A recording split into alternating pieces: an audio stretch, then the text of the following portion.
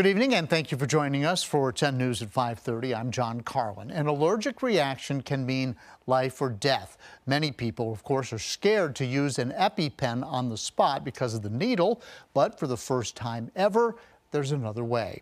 10 News reporter Abby Coleman working for you to see how a new nasal spray is set to save lives.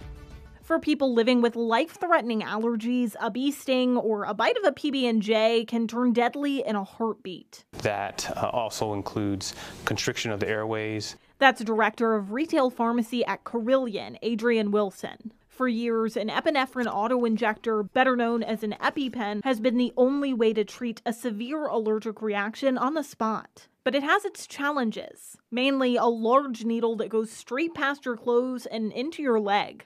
Anyone that has witnessed or experienced an anaphylactic reaction understands that it can be really stressful to determine when to administer the epinephrine, and the needle is a big barrier to early administration. But now there's another option, and it may look familiar. What I have right here is naloxone or Narcan, and obviously you're not going to use this in case of an anaphylactic emergency, but it is almost the exact same as this new alternative. All you need to do is put it in your nose and push up.